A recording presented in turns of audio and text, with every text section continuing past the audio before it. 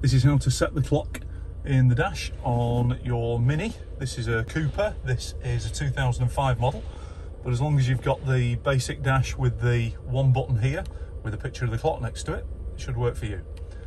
Pretty simple one, this one. Press and hold the clock button.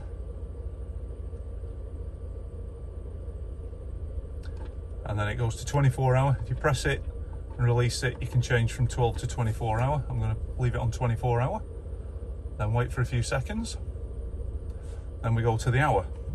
So it's simple, one press, 1 hour. And then just wait for a few seconds. It'll switch to the minutes. There we go, and exactly the same again. One press, 1 minute.